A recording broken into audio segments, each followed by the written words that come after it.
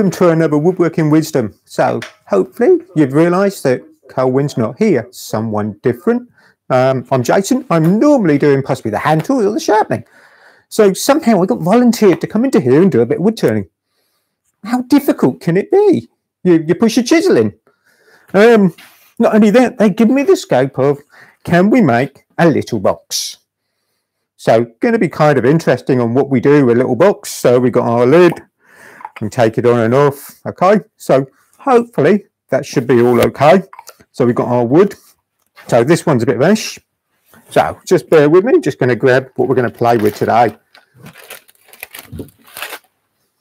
So got our timber. This is piece of laburnum. Okay, so our timber's piece of laburnum. Now, don't have to use this, but I need something that is dry, well seasoned. You know, it's going to work nicely. Next thing, we're going to work spindle work for this. So the grain is running with the orientation of the laid bed. Has got to be dry as the paramount thing. No point in using anything damp. Doesn't have to be a log material. It can be something, a bit of ash, anything like that. All right. But like I said, we've got this at the moment. It's quite nice to play with. Someone's going to say it's a bit toxic. I've got an air cleaner going. When we sand, we're going to have the extractor going, so that'll get rid of that. Size of the blank. Okay. Hopefully you can see it. Let's get the camera free a minute, Ben. Okay, so Ben's doing the cameras, Craig's doing the questions. So this is 110mm diameter, roughly. Or sorry, 110mm long, 75mm diameter. Approximately. It's not critical, okay? Don't go over 4" for a box though. Why that? Because you've got to get your hands over the front. Over 4" makes it difficult to take the lids on and off. And the ladies tend to buy the boxes more than the gents, so therefore they've got smaller hands. So 3" diameter is a nice size. For some of you who are older generation or maybe work in those other metric or imperial measurements, so we've got imperial written on this side for you. This is 4", a tad and a smidgen long, by about 3" diameter. Okay, inches. That's difficult, isn't it? You break that down into 64ths. Why? Okay, what we have done with this, we've marked the middle. So we've got a centre dot on there, just quickly drawn that on with a pencil. So we're going to mount this between centres. So for drive centre, I've got step centre, or all right, pro drive. So it's got spring loaded, lots of teeth. Tailstock centre, we're going to use a ring centre. Okay, so Ben's on camera too. Ben, can we go to 3 for me a minute, please? Okay, fantastic. Now, my ring centre is this one. It's got centre point, it's got a ring round the edge. Okay, very commonly used in here. We'll use it a lot. We're going to put that in the tailstock. What I don't want is a single point centre. This will split the wood fibres, what I'm doing, and it will damage them. So some of my boxes where I make finials can cause real problems. So quite important that I have something that's not going to cause that damage. I'm not saying this doesn't work, but for the type of area I'm working with, don't want that. So I'm going to put that out of the way. So we've already marked up our bit of wood. We're just going to slide this along. Need to find our middle. Got a dot there. Got a centre point there. Load it between centres. Tighten up. Get a rock with your hands. Just see what's happening. If it's too loose, you'll get a bit of play. Just going to bring it up. Lock off everything handle-wise. See what's going on. That feels nice and firm. Tool rests we're going to bring in. Now we've got one of those robust tool rests with that nice clearance, which will be great for this. I want to be just below centre height, about 1/4 inch below. Turn the work over by hand. See what happens. Lock everything off nice and firm. First thing we're going to do is take this down to a clean cylinder. So first thing I need to do, goggles go on. Okay, so we've got those on. We are going to want a spindle roughening gouge, 3/4 inch, quite large. All right, so we can take this down to a cylinder. Next thing we've done is take the lathe speed down. So on, I can dial the speed up. So gently come up. Going to spin about 2000 RPM. Finger and thumb, left hand, go on the tool rest. Chisel will sit on the top, handle will come low towards the floor. So we make contact, no cut, we raise the handle up, we find our cutting point. We can go along.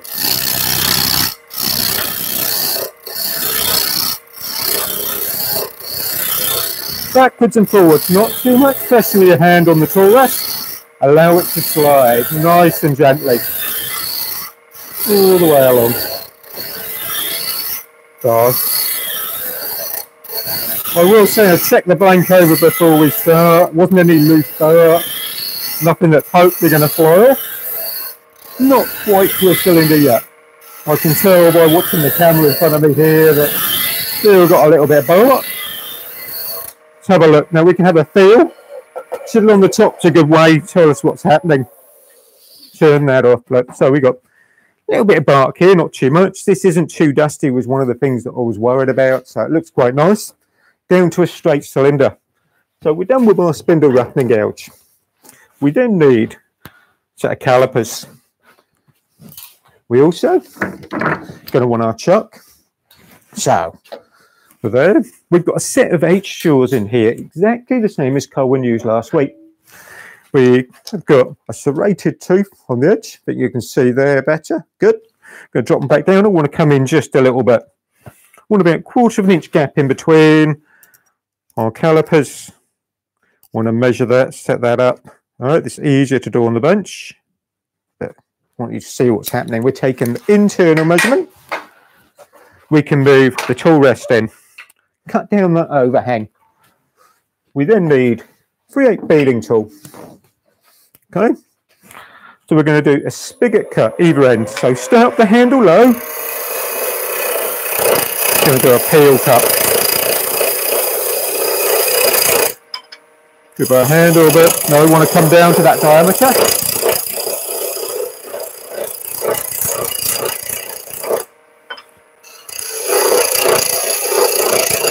Have a look, see where we are. A little bit to go.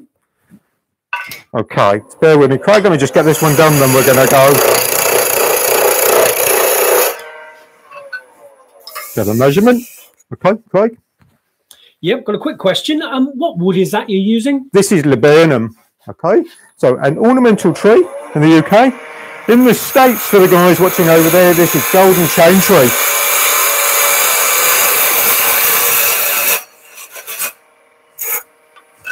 So we do our spigot either end. That's pretty good. Okay. So we've got spigot on both ends. Now this is piece of laburnum log, okay?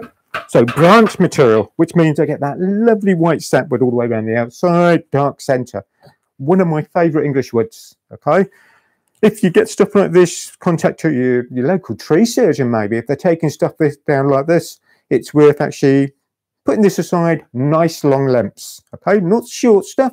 Keep it as longer lengths as you can, stand it up, let it season. This has been drying for 2 or 3 years.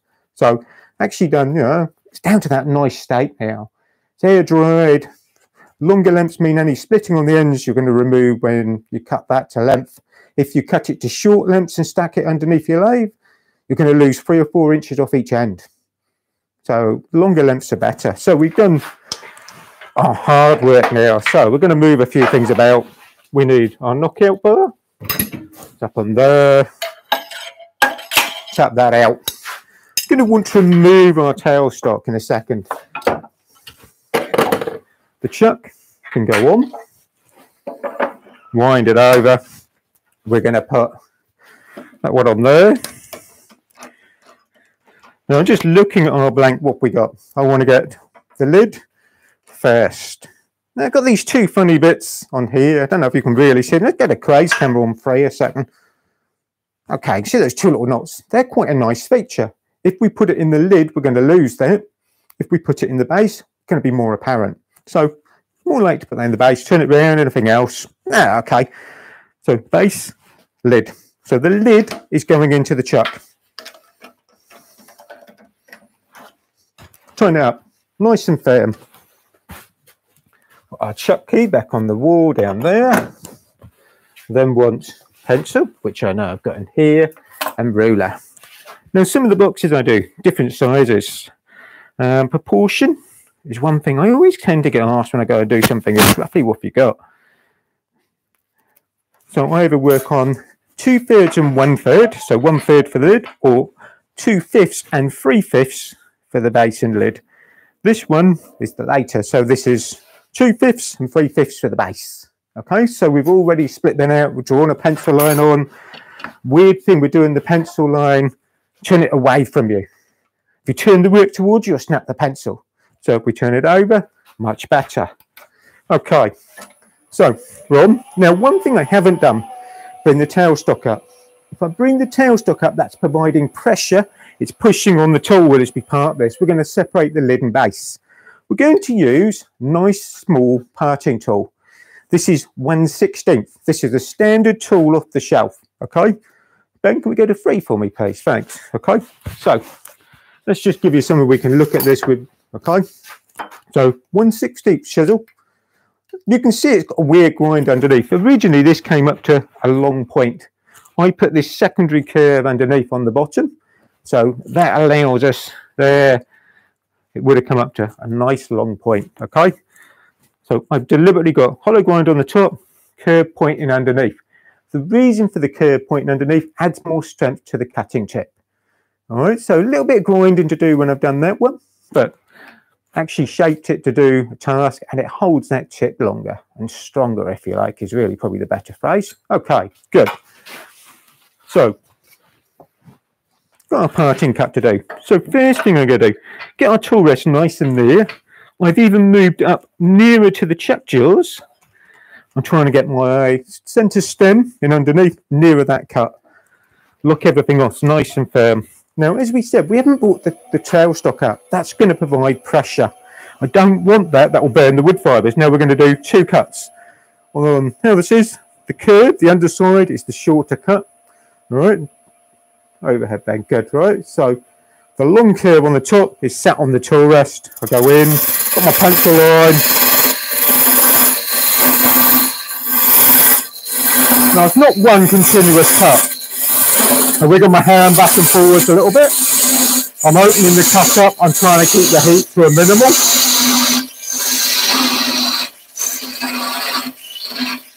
Okay. With being quite a narrow cut, I want to see what's going on. A little bit of papering underneath on the lathe bed's a really good tip.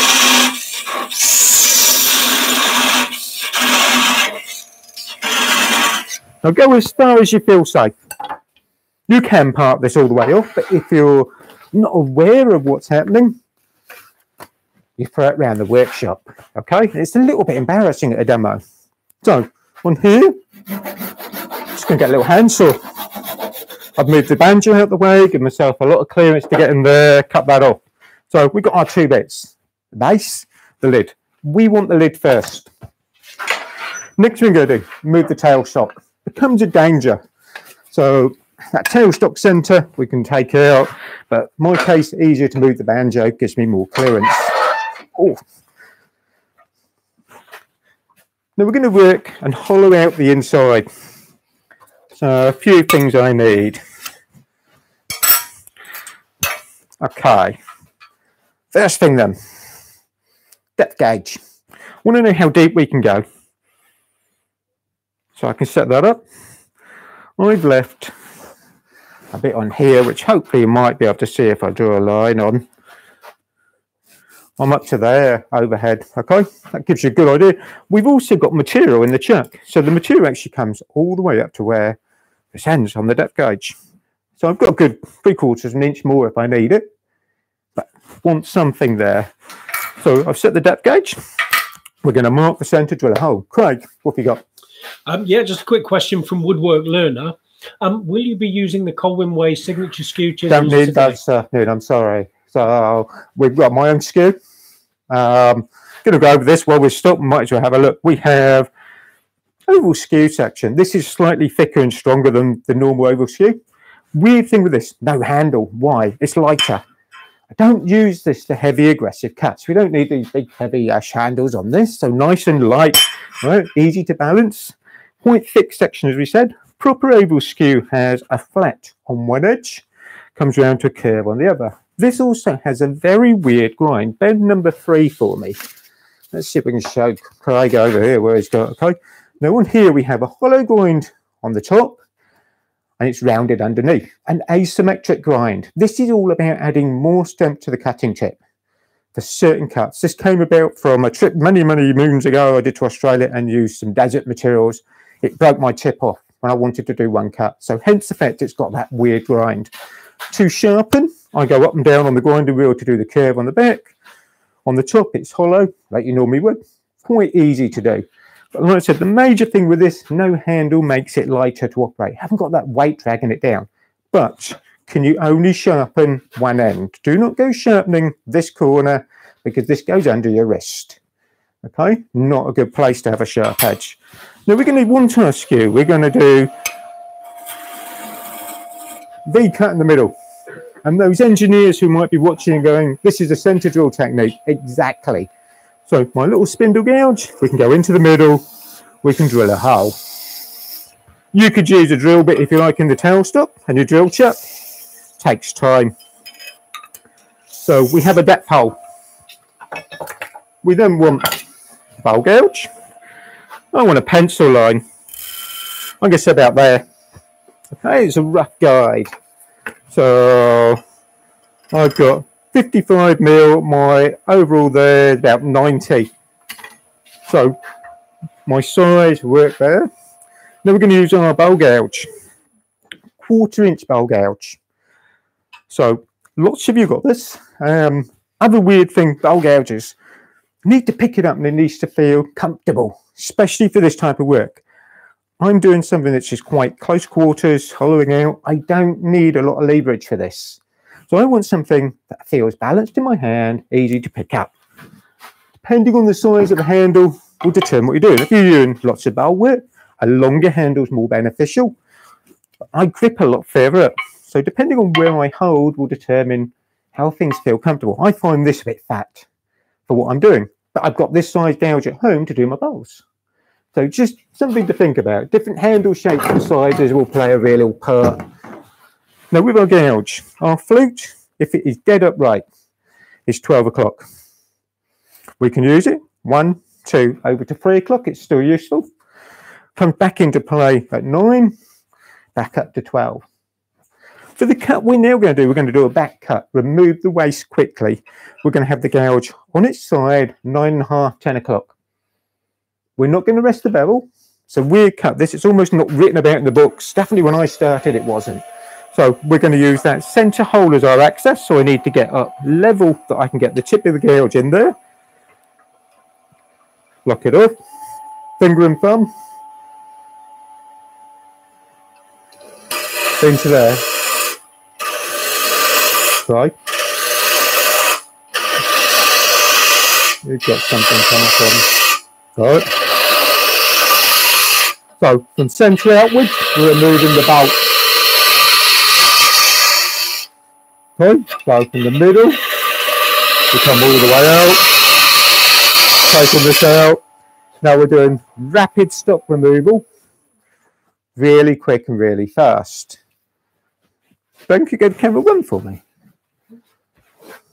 So we've got lots of chips, quite coarse shavings, okay? Quite aggressive as a cut. So that's our back cut from the centre. I haven't quite come out to my pencil line. All right, so we haven't come all the way out to the pencil line. We off our own. All right, so we've got our pencil line still there. So we've got our tip. We haven't quite got our shape. All right, so our shape needs a bit of work. We're going to turn the gouge over. So this time, instead of having the flute over at 9 o'clock, 9:30, we're coming all the way back over. We're going to line up. We're going to rest the bevel. So we switch the lathe on. We rest the bevel. So we come inside. Handle comes out. So we're resting the bevel inside the edge. So this is all about that finger and thumb. Flute at this stage, 1 to 2 o'clock. I can rest the tip of the gouge inside nicely. Come to there. Push round. We're going to drive round all the way to the middle using the tip. All the way to the centre. Hold it there. Back in. All the way round again. So we're building our shape. Lots of body movement on this.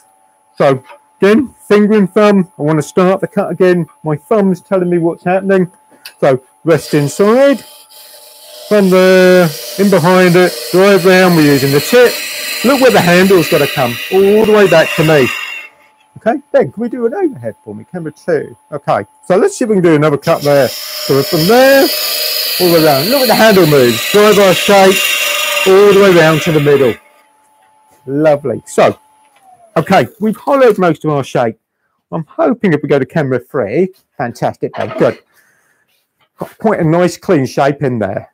All right, so that looks quite good if you like. Let's just see if I can help you just a little bit.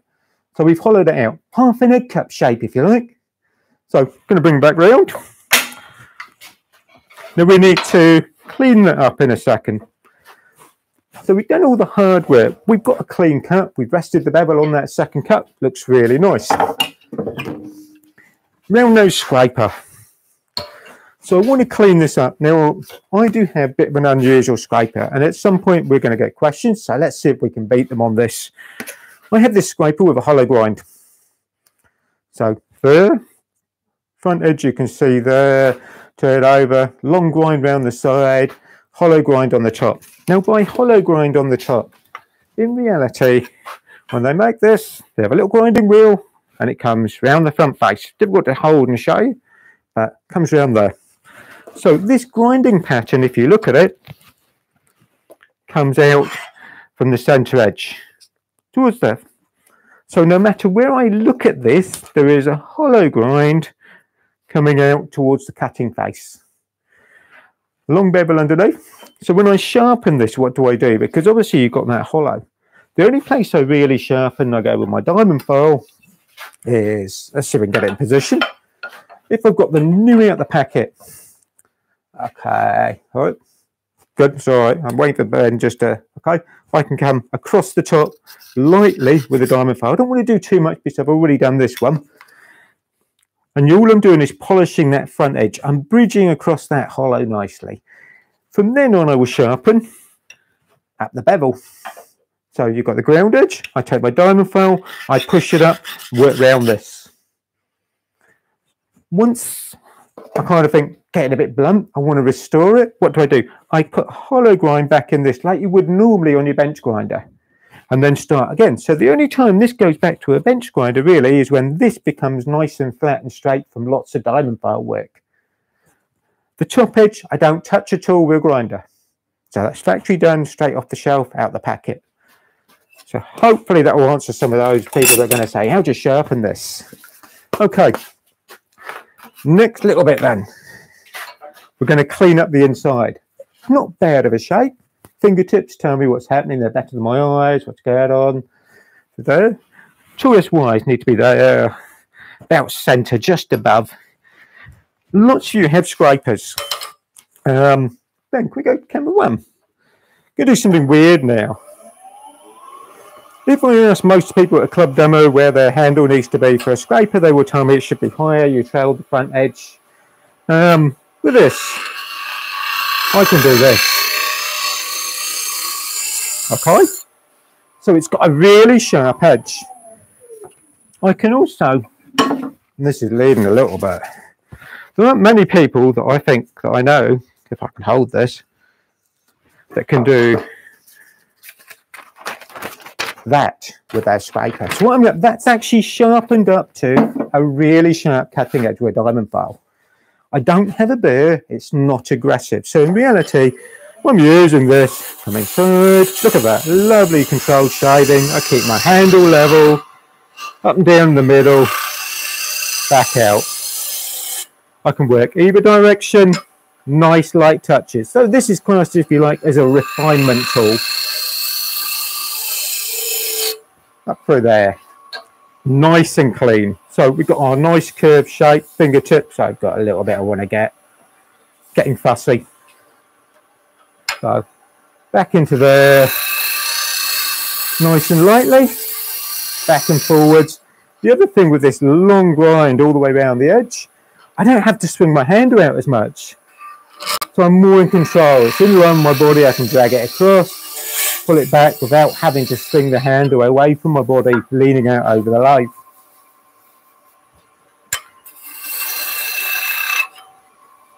That should be good. Put that back in there. Going to come do a little bit on the outside now.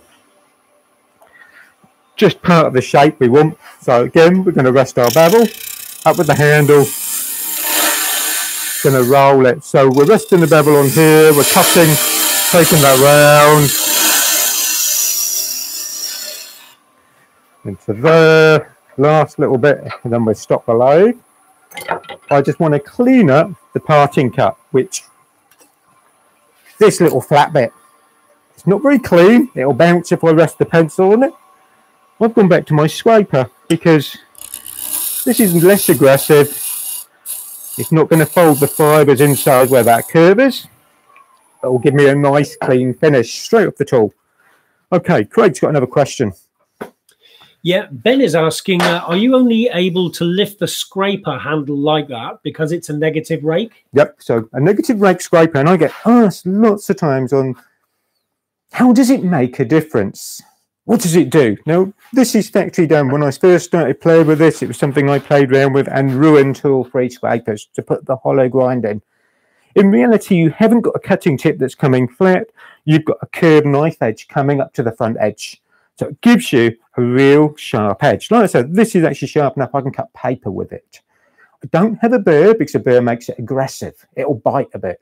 So therefore, it gives me a cleaner cut. Now, negative rake scrapers become very popular. I get people say, so how does it change the aspect of? And I asked 3 people around the world I know, and I got 3 different answers. My simple answer, more controllable. It's as simple as that. The fact I can even drop the handle down and hold fingertips is less scary. So hopefully that'll give you a bit of an idea. Craig's got another question. Yeah, and Ted has asked, what are the top and bottom angles? That I don't know off the top of my head. And I was looking actually before we came in here. This is actually about a 5-degree hollow grind on the top. Factory done. Underneath, if actually I measure from the bottom coming up the front with the little angle gauge, it's 80 degrees from what I measured. But I think what we do, can you do us an email? I'll check it out. I'll let you know totally. Okay, I did have a look, but I don't think it's 80 degrees because I'm measuring off the bottom. But I will have a look for you. All right. So it's not that straight in it, but it's quite amazing if you look at. Let's have a look up on here. Then get the camera free for me. So my one, very different angle, quite steep. All right, so normal scraper. I know it's different size, a lot more grinding round. But like I said, gives me a real sharp edge. The hollow grind, very difficult to get right because you've got to fan out from the front. So I have had people over the years mess things up. It's easier to buy it off the shelf, done. And that's a sad way of phrasing it. But okay, because everything fans out coming from there. Right, so Craig, all right? Good. So what we've done so far, we have our hollow inside as half an egg cut shape. All right, so you're round, so you can put an egg in if you like. I've got a little bit of a bead edge on here, tiny flat in between. What we haven't got at the moment is where the lid and the base are going to come together, this little recess. Going to do that in a second, but we're going to sand first. So let's move things out the way around here. I want a bit 150 grit. My abrasive, do a few things. First of all, I've labelled it. I fold it into 3. I can grip it, finger and thumb. I've moved the banjo to give me access. Next thing I do, start the lathe. Now we were turning about 2,200. I take the speed down to under 7. Run it slower. The reason for running it slow, I don't want to heat, shake or crack the material. I can put the extractor on.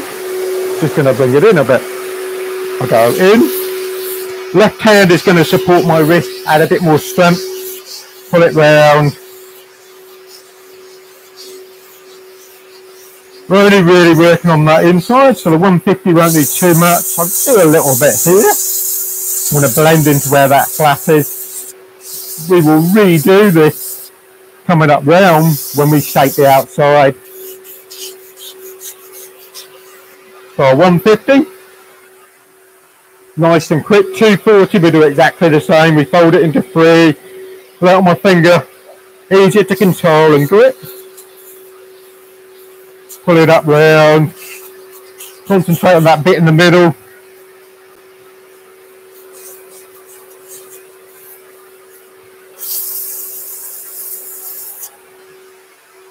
$400. Then we've done exactly the same thing, fold it all,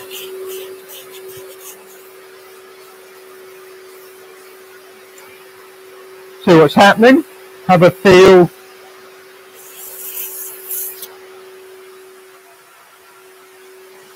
Turn the air off. So, bring the banjo back into play. Next thing we want to do is cut that recess. So where the lid goes onto the base, this is where that skew chisel really comes into play.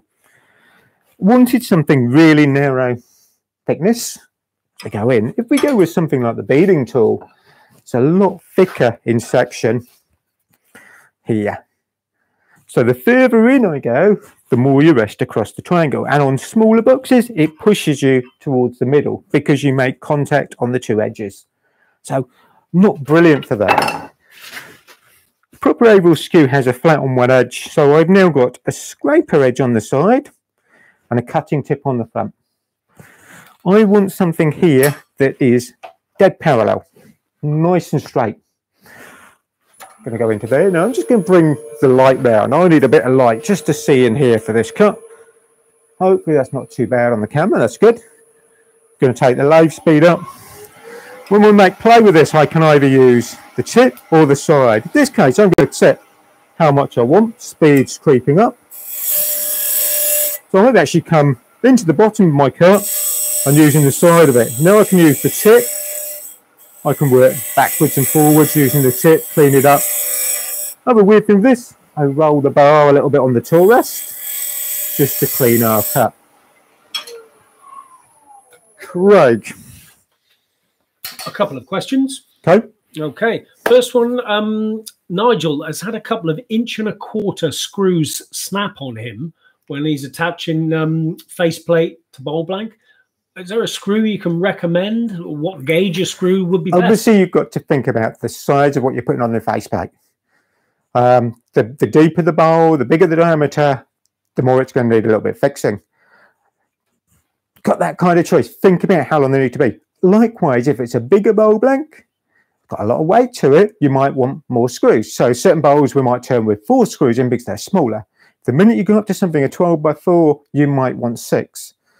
Think about is really looking at the size comparative to the weight of the bowl blank and what you're fixing it. So think about what it's doing. They're not doing any damage for you when you put them in there. Be better side on that side of caution and make sure you've got a good fix in there. Actually put too little in and then have more problems. Okay, hopefully that answers that. Give you a bit of an idea of, all right. I'm not going to say what kind of sizes, whatever. Most of the face plates have a countersunk hole. You've got to think about your size of the screw. Make sure it's thick enough to grip it. Okay.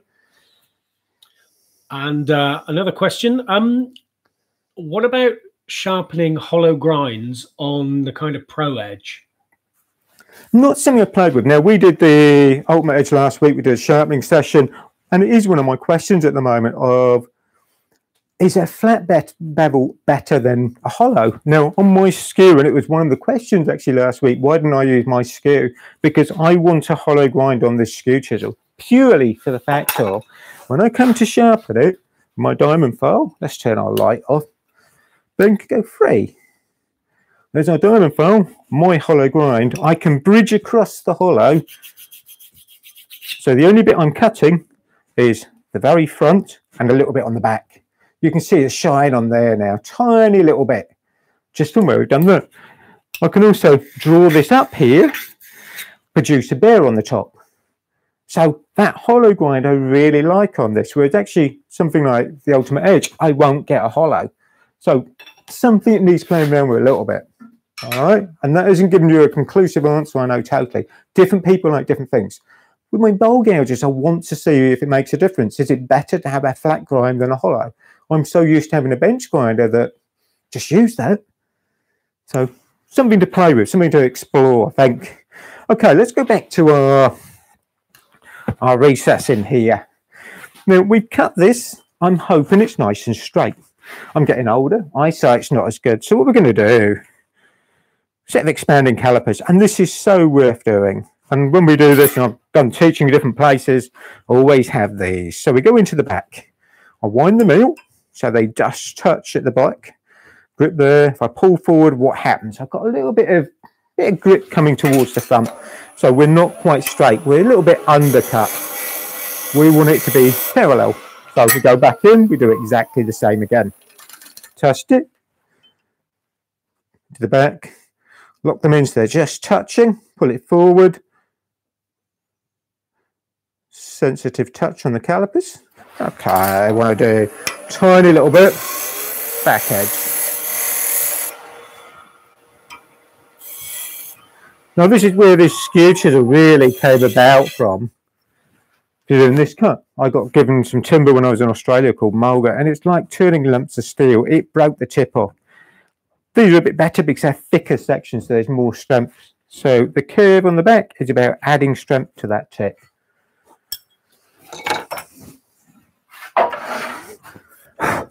Check that's nice and clean. Now the reason we've done that recess and actually done it before we sanded was if we sand it and cut the recess first, your fingertip is going to roll this corner edge. I want a nice, crisp, sharp recess.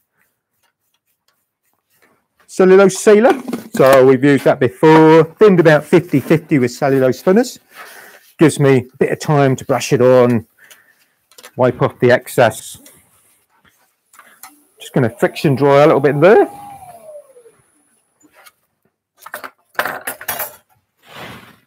We then want to open the tin of wax. You can use whatever you like. So I've got microcrystal wax. Use this quite a lot. So don't need too much. What we really need is about 10 to 15 minutes to let it sink in. Don't think we're going to do that. So we're going to have a little bit of sawdust. Take the waste out. So that will catch the worst of that wax. So we've done our lid. Got the inside done. Nice shape, nice and clean. Swap them over. So that base, or the other half, goes into there nice and tight.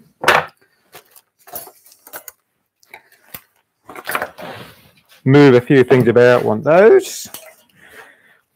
We want to know how big this recess is inside the lid. Ooh, 58. Half of 58. 25, 29. Okay.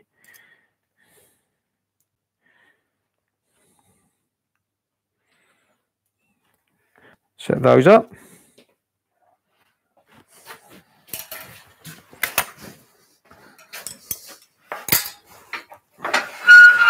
Now we need to find the middle. Quite simple. We'll put the label into the centre. Take a little V. Dividers go into the scratcher line. Want to help you guys see it so it's there. Hang those back up. Go bring the tool rest around to here. Now this is the bit you need to be patient with, because first of all, to complete the box, then you go to main camera, I think. So to complete our box, it's got to hold on here to turn, to be gripped, to be shaped, but also have the belief that box lids should fit. They shouldn't be loose, so they should be tight enough, they stay on there. That's quite an important part. So this bit's so important. All those proportions that we said about 2/5 and 3/5 can go out the window. So we're going to do our shape then. So we've got our line on the end. We've got depth, I can look at. So 3/8 feeding tool.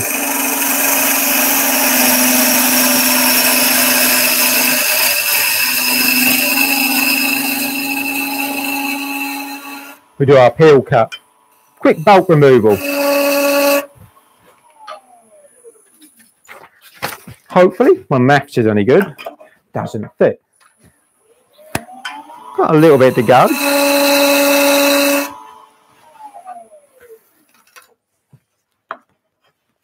That's good. Now we're going to change the cut slightly. So Ben, can you go to the overhead camera, I think? On here, we're going to use our beading tool. At the moment, we've done straight cut. Push it forward. I'm actually going to angle the corner up. So my right hand side is going to tilt the tool, resting on the bottom left corner. I'm actually going to pivot it.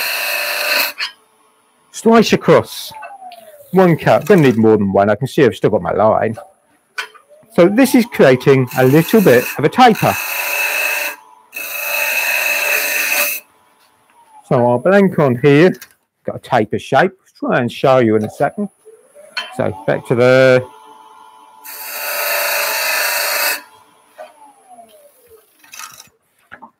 a lot of stop-start on this bit. Trying to make sure we don't overshoot.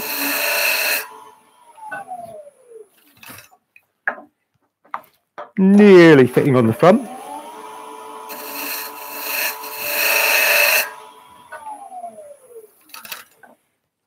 Starting to fit just on that front lip. Now I'm going to do a bit of light just for me. I want to see where I'm hitting, where I'm not.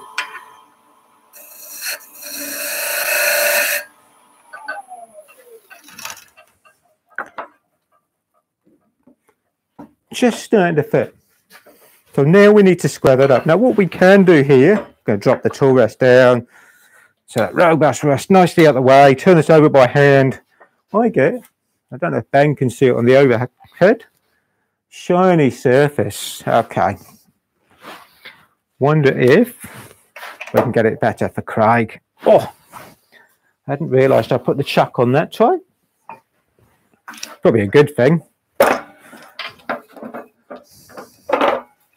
So we take this off, we bring it up, get my hand steady. Right on the top edge on here, turn the work around, there's a very slight polished edge. You can see where my pencil is, just that tiny little bit. Fantastic, all right? So you can see that line. That's why I put the work together, twisted it. It'll give us very light shine. So we can use that now as a really good guide of where the fit point is. Bring the light back in so I can see what's going on there. Not too much shadow. My bit of paper helps just do the shine. Got a build up in this back corner. So now I'm squaring that face up so we can get our lid to fit. Push it on. Needs to fit tight. Go on there all the way and get on. Can I get it off? That's important. So to help us get this on and off, I'm going to start shaping the base. So clear the cutter, clutter all out the way. Tool rest into there. So again, I'm working over the centre stem. Check everything's tight. Left foot's gone back out the way. So we're using 1/4" bowl gouge. We're resting the bevel, cutting larger to smaller.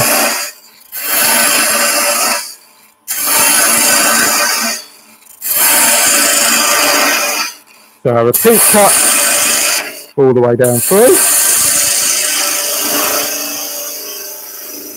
Let's bring my body back out the way. Let's move the tail stock a little bit.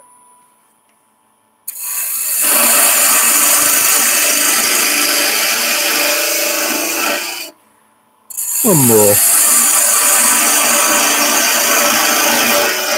Already thinking about what we want to shape.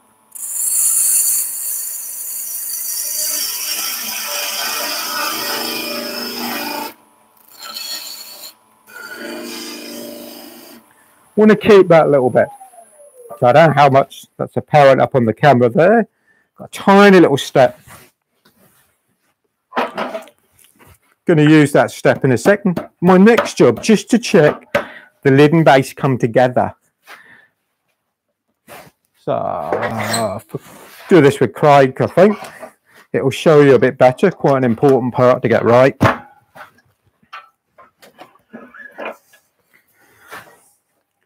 So where the lid and base come together, we want to get the pencil. Make sure that they come together cleanly up in that gap. So everything sits nice and square, positioned nicely, equal all the way around. Really important to look at. Obviously, if it's on the live, you can hold it, you can look at it quite easy, but it's difficult to show you. So that's why I wanted to take the chuck off so we can see where we are. That little lip we're going to use in a minute that I've left, that's going to create a little bead. That fits on and off, okay? It goes all the way up. If it doesn't go all the way up, what can it be? We haven't altered the topper here. It might not be cut quite square. You might put it in the chuck slightly out of square. might be too long. So we'd need to measure the length of our spigot. So our vernier, we'd measure there. We check our depth. Check those, make sure they're okay, about the same. Great, what you got? Frogfella is asking if removing that bulk of waste will alter the fit at all. So with this being nice and dry, shouldn't actually affect how this is going to work. Shouldn't go too much to an oval. This is spindle work, so it will be quite good. If you went with a bowl blank and tried to make a box, it will shrink to an oval shape. Okay, so at the moment, this is kind of fitting nicely. What will affect it a little bit, and it fits really tight at the moment, is going to be when we hollow the inside. It's going to get to in a second. So part of the reason for doing what we've done here allows me to get my fingers in behind to push this off. If I'd left this as a big block, there's no way getting my fingertips in behind there. So the lid's going to go back on. We want to shape our lid. Going to use, Ben, can we go camera 1, please? Going to use something now as a magic lid fitting solution to go on here. All right, so a little bit of tongue oil, put that on there. I might regret it. But if you've got a loose fitting lid, it's a way of a little bit of moisture. The other way of doing this can be a piece of paper towel, kitchen paper, 1 layer. Not all of this folded up. If you've got all of this folded up, you need to take that spigot off, redo it, cut another one. So we've got our lid on there. I'm going to shape the outside of our lid now. Set that up. A little bit of light. Going to take that down to there. So our bowl gouge.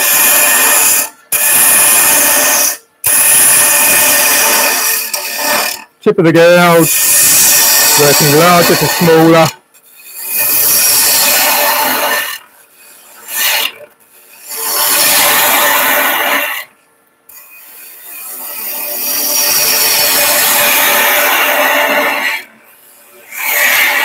Place this up towards the point. And around the corner here. Starting to build with my shape really.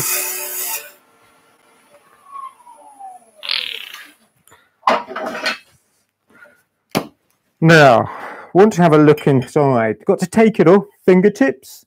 Inside here, gauge your thickness. You've got a big hollow bit in here. It's easy to forget about it. So we want to make sure, get your fingers in. That feels good. Still got a bit. Push it back on. Check it runs true. That's good. Back in. So relock everything down. Rest the bevel. Tip of the gouge. So we've got a 55-degree bevel on here. Same as Colwyn uses. So we can use the tip. I'm only using the very middle, keeping the wings out the way. So flute, about 1 o'clock. Just trying to pick that little bit up. Going to bring that round to there. Craig's got another question. Yeah, another question from Frogfella. He missed the beginning. What size of bowl gouge do you prefer? This is a 1/4-inch bowl gouge. Now, weirdly, today we've already used 2 things that are exactly the same in reality. 1/4-inch bowl gouge, 1/4-inch spindle gouge. They are very different. To measure the width of the flute on a bowl gouge, you measure the internal that they grind into this. So in other words, my little spindle gouge will fit inside. Hopefully that will clear up right. So 1/4-inch bowl gouge, 1/4-inch spindle gouge. Craig, you got another? And yeah, a question from Simon. What speed are you turning at right now? So this at the moment is running about 2,200. All right. So I can turn these quite fast. All right. So 2,420.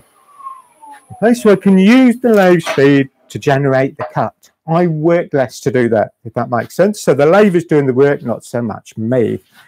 Got a nice point on our lid. All right with your questions? Up to okay.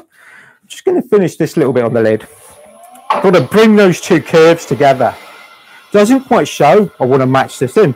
Now I've got my oval skew.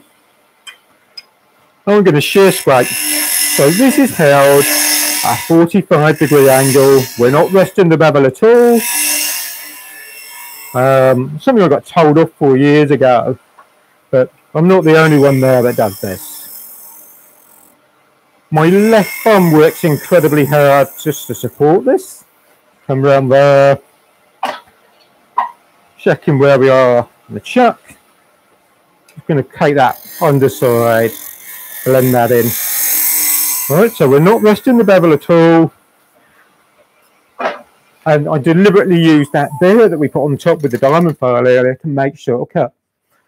That gives us something. Then can we get a 3? Nice, clean shape.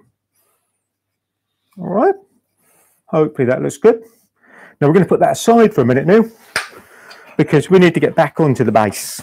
Let's just finish off that little lump we left.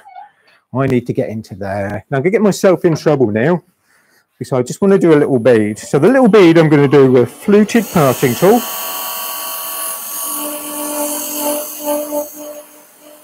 I'll raise this up and down. The lazy man's way of cutting a bead. That gives me repetitive beads when I want them. Fingertips will tell me how this feels. That adds my break line. Then you can go to 3. Craig? Yeah, just a quick question from Brian. He's had a good go at doing this sort of thing and doing the lids, but when he takes them indoors, they always end up seeming a little bit loose. The timber's nice and dry. So that paramount, like I said at the beginning of the demo, this has got to be seasoned. The lids will loosen a little bit, but if you think both bits of wood are shrinking, so the lid will shrink onto the base. So everything will keep that accuracy of how tight it is. The major thing really is getting the wood seasoned before you start. Got to be dry. All right, so hopefully that answers that one. Okay. Right then, so we've just cut our little bead. Now, the reason I said this will get me into trouble, I've used a fluted parting tool. Something we don't actually sell, a bit unusual. A couple of people make them, not every company make them because they are difficult to do. So this is an Ashley Isles one. So if you live in the UK, worth contacting Ray and Ashley to see about, okay, they do those. Ashley Isles still make these. This is a 3 mil, okay. The guys that live in the States, D-Ray Tool, do some nice ones. So again, you'd be able to buy an 1/8 of an inch over there. So sadly, something we can't show you. I'm sorry. We're going to hollow the inside of the base. First thing I want to do, level off the topper here. At the moment, this has got a little bit of bounce because of where we got that parting cut. Rest the bevel. Weird grip now. I'm going to grip down the tool rest. I'm in behind, nice and safe. Why do this? It gives me a way of pushing things forward nicely without actually having to bring my elbow into my body. Rest the bevel. Then you could go to camera 1, I think. Go to there. Now I've got lots of room for all of this. Into there, come back, find the chip, push it forward. There you go, Ben, you can change the camera. All right, lots of clearance. Very unusual with the grip, but works nicely. Means I'm not all hunched up. So we've just leveled the top. Create our V. Bit similar now to when we did the lid. I want a depth. So I set my depth gauge up. That's that. I then want the 1/4 inch spindle gouge. Need to go into the middle.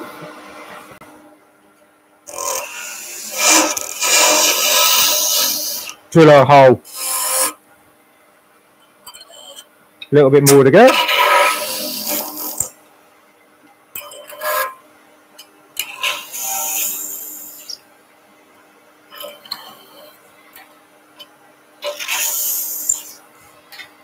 Check we're down to, okay, all the way down to the base. Set our depth line. Going to hollow the inside of the base. Now I want this to be a square interior, unlike the lid that's half round. Finger and thumb.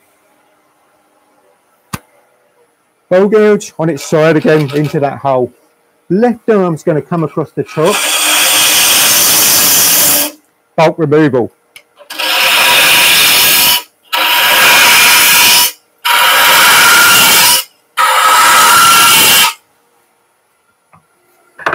Going to change my gouge, 1/4 inch bowl gouge, slightly shorter flute, older gouge if you like, because it won't shatter as much.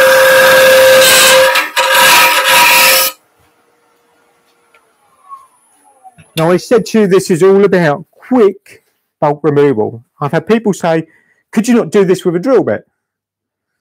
I'd still be looking for the right size drill. Craig, what we got? Yeah, just a quick question from Kevin. Do you not find that you get tear out using that fluted beading tool? As long as you're nice and light with it and you don't force it. Now, the other weird thing I did with that was also have the handle low.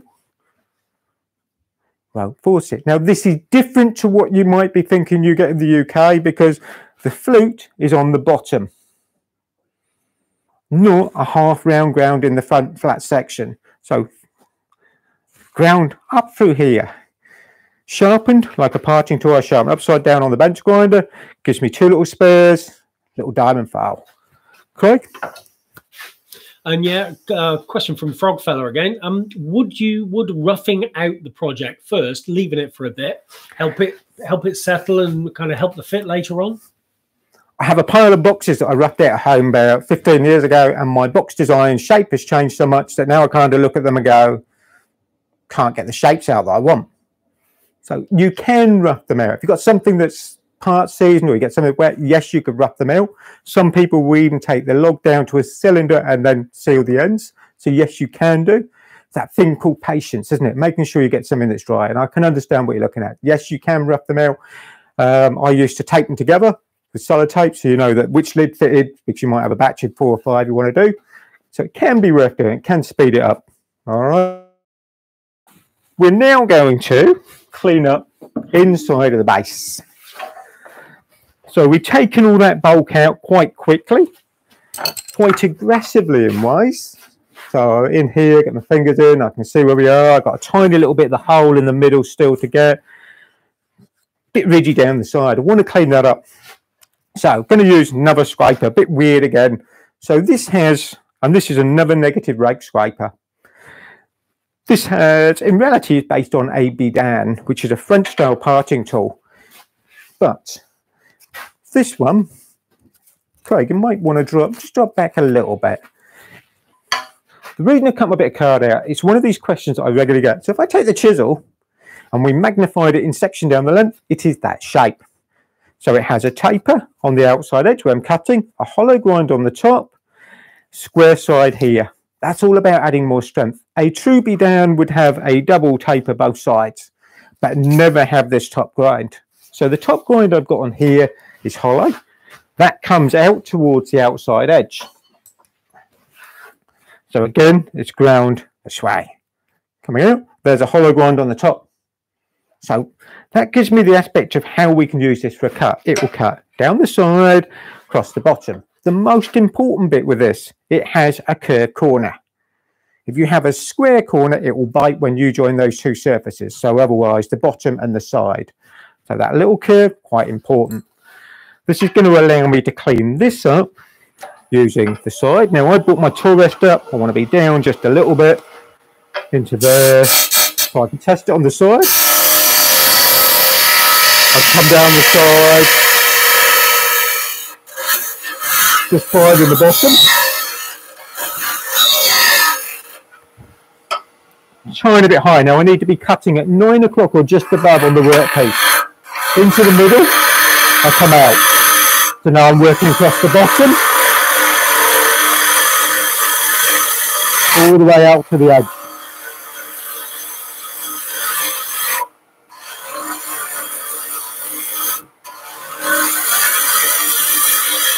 So I'm looking down through, making sure where things are, cleaning up. I was just looking at the bottom of the drill hole we made with the spindle gouge. Just going to have a quick look and feel.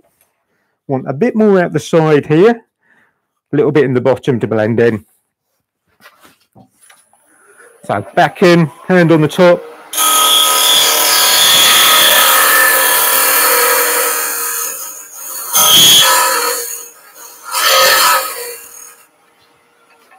So we're trying to get something nice and straight down through. All we want to do now is reduce the thickness. So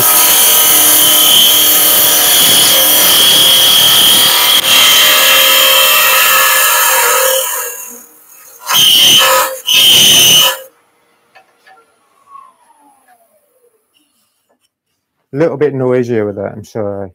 Okay. So, that feels good. Light cleanup.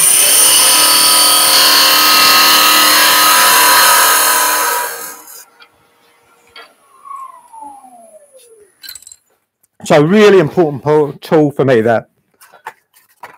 Another one of these weird things though. So where are we? Kimber 3, we look good. To sharpen this with her, you can see the hollow grind down through. Initially when I get out the packet, diamond file, a couple of swipes down that hollow grind just to put a shine edge on the outside. I don't want loads. Just trying to see. Let's just see if I turn this off, and we might be getting too much reflection off there. So you can see the hollow grind there. So diamond file, just a little bit, a couple of swipes down there just to take a little teeth mark out the outside edge. Then I sharpen this outside edge, and you can see where I've sharpened it. Polished it up, diamond file, get a nice sharp corner on here. That's so important. To sharpen the front edge, we do the hollow across the top. I can push up the bevel to do the opposite one. I can also work round that corner to make sure I get a curve. So to do the curve, and even look there, I pull it round that corner, up the diamond file, to create that little corner.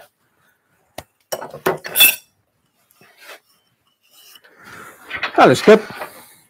Last bit I just want to do, just looking and feeling, just that top edge, where it opens, just going to soften it.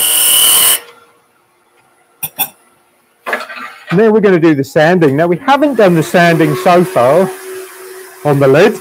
We left that, we didn't want to put heat into that when we started. So we need our lid back as well. We're going to do inside the base.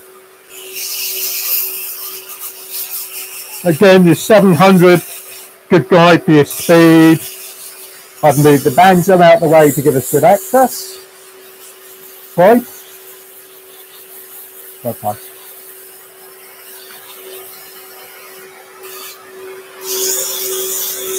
So we're going to do inside here, I work across the bottom, I can bend the abrasive, bring it out to the side, up the edge,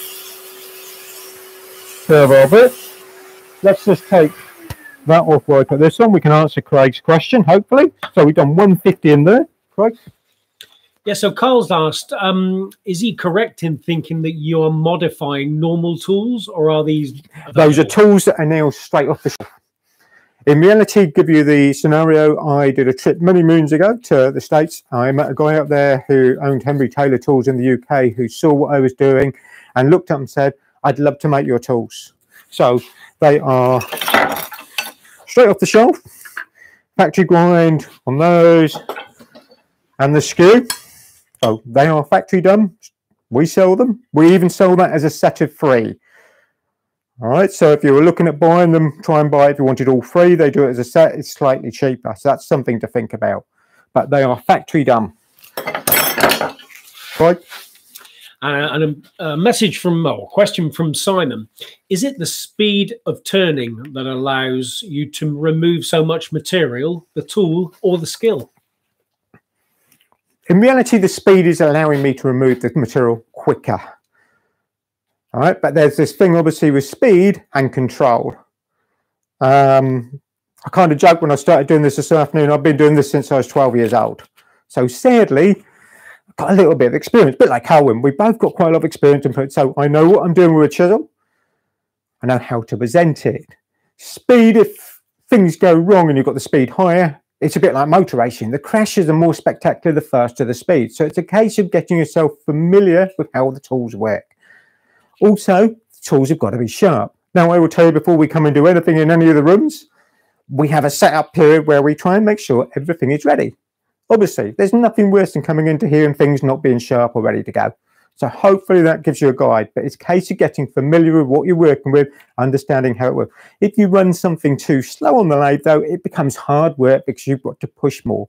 So it's that balance between the two. All right, so we'll put our air back on. Now we want to sand outside.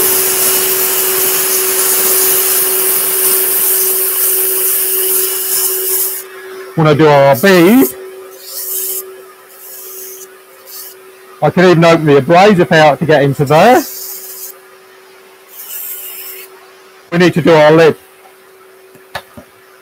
Now the lid actually fits on a bit easier than it did earlier because we've taken the bolt out the middle on the inside. Now the reason for sanding like we are, it's putting heat into this at the same stage. And you're going to go, what do you mean heat? A braided paper generates heat. So this is the 150 grit. Anything I need to get rid of, I need to do with this. So bad tool marks, dents, anything that I don't like has got to be lost with the 150. My fingers are working nice and hard, feeling what's going on. So now we're going 240. Now 240 grit will actually generate more heat and a bit quicker as well. So hence the fact the 150 is a better grit to do the hard work because it will generate less heat. We've taken the lid off.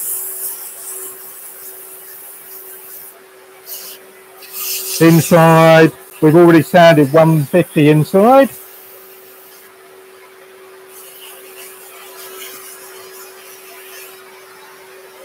The one place we haven't sanded at the moment is this spigot, where the lid and base fits together. It needs to fit tight.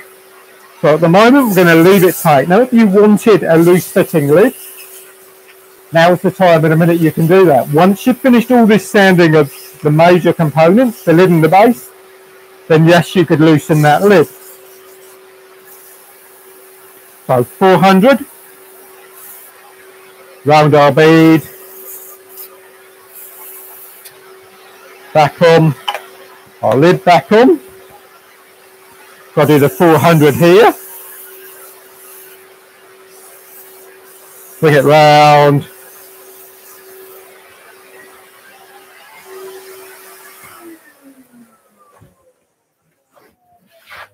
So the cellulose sealer.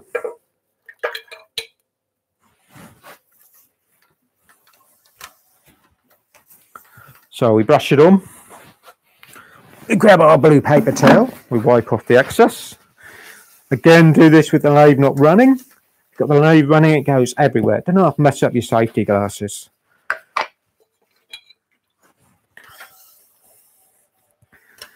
So if you wanted a loose fitting lid, now's the time you can sand a little bit off that spigot. Up on here. I can't do that. I was brought up, if you like, with a little bit of a guy that was a major mentor, a guy called Reiki. I remember reading one of Ray's books, and a loose fitting lid is a sign of shoddy workmanship. We need a little bit. Hence the fact I've grabbed the abrasive. So I'm going to take a tiny bit, 400 grit, off of there. Wanted to see what the sealer was going to do, swell the fibres. Tiny bit. Hence the fact we're just going with the 400 to raise those fibres up. A bit of sealer. Wipe it off. Put that out the way. Put the lid back on so it doesn't evaporate. We want our wax.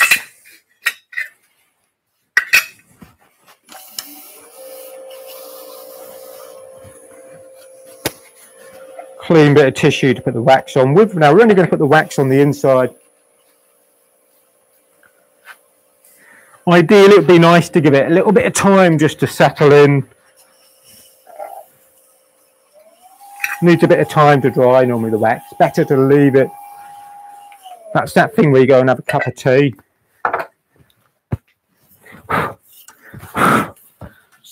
It's nice and clean. Move a few things about. Now we only wax the inside. So we're going to change now. I'm just doing my little bit of prep. Change to a scrap block. Because we've got to get rid of that. Can't leave that. Well, I can't. Going to bring this up. We hung those up. Back on there. Calipers. Dividers. Skew chisel. We need bowl gouge as well. So first cut, we're just going to level the top of my scrap block. This has got a bandsaw cut.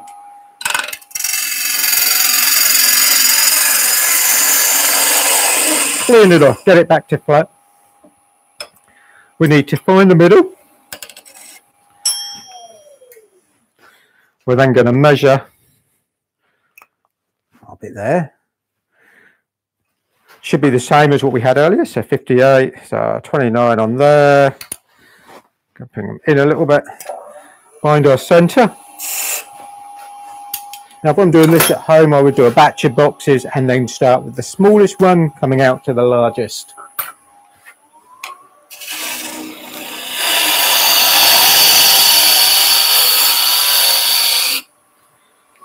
Cut a recess coming from centre outwards. So in reality, we're making another lid. Still got our lines, that's a good scribe line where we need to be. A little bit of light just to illuminate what I'm trying to see. That skew chisel just to square that face up a little bit more. So skew chisel, tilting it on the tool rest, just fractionally, so we can use the side edge, that flat edge of that oval skew, nice straight edge. Gives us a parallel cut.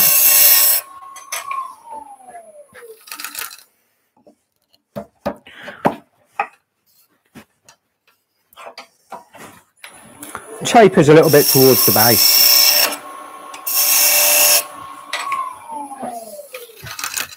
Now I want magic lid fitting solution.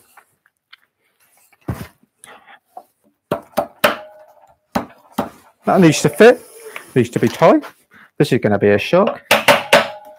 Get it running through.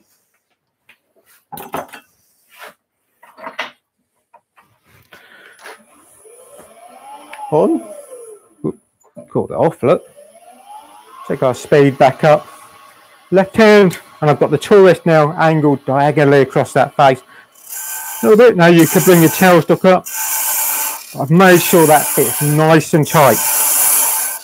So we're using tip of the gouge again, blending into that spigot.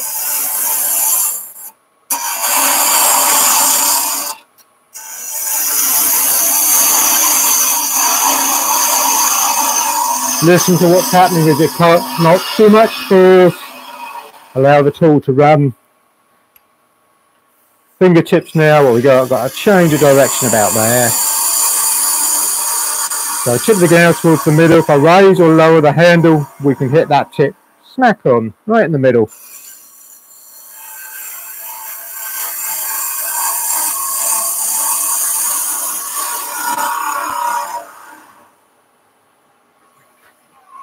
All the way to the centre.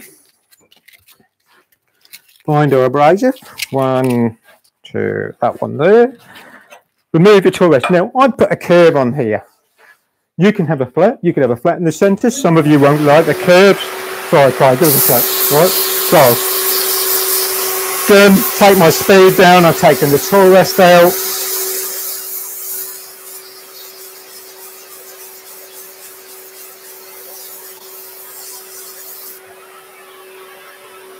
A bit of sharp edge up on there, we'll do that. Grab our 240 grip.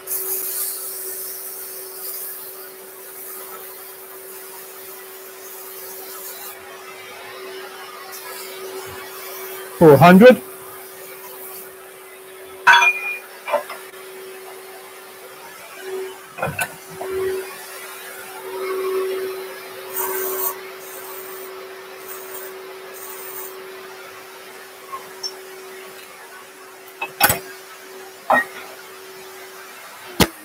Just to add a little bit of interest on the base, a couple of lines, a bit of sealer.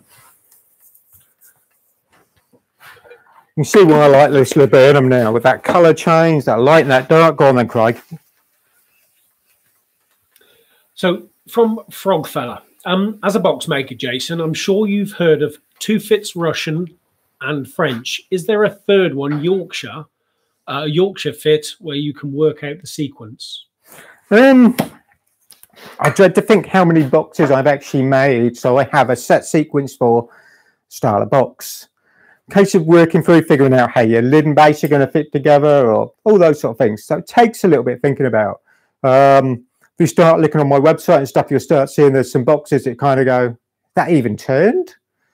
So quite a shock on. So yes, I had quite a good sequence, which is quite well, I suppose, ironed out, quite repetitive to do. So I hope that gives you a bit of an idea. Yeah, okay. So we're going to polish the outside. At the moment, we polish the inside with the wax and the sealer. So pigtail, really throw it in. Can be worth, I haven't got one here, we use this. You use the emergency bits of wood that we didn't need. Tap that in, make sure it's, all right. So this is something that we've done, Colwyn I know's done. Want to make that outside shine. So polishing mops. We've got actually mainly a dark colour wood. We've got a little bit of sapwood. So we're going to go stitch mop, wind that on, dark compound. Most important thing, I've tapped that in place, held it, a little bit of compound. Don't need a lot. So the brown compound we're using because we're using a darker wood. Hold on to this. Now I'm only going to do the base. The lid we can do later. Fingertips. At home I've even got a plastic box with bubble wrap that I sit on the lay bed when I polish the boxes, because you don't want this thrown around the room. So you need to support it. Work different directions. So this is acting as a cutting agent. Cuts to back that raised grain off the sealer. Change them up. Like I said, the lid I can do later. Loose mop, unstitched. Carnauba wax, and it needs to be pure carnauba. So Colwyn's demo the other week on the wood finishing. Really good example of using that.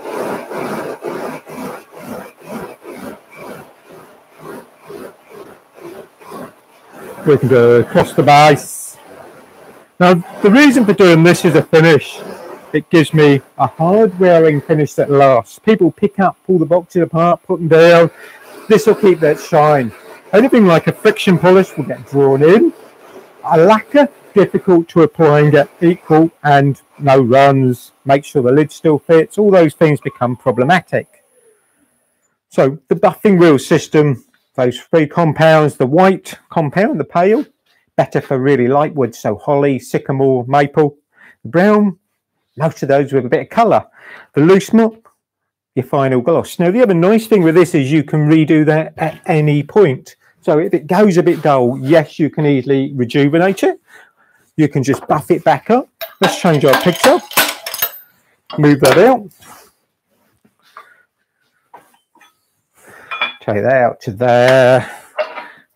Now I did say, so we can grab its table.